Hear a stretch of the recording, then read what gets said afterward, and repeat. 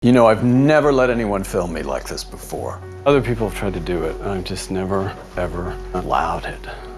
So, where we are now is a new design studio in London. We've just moved in.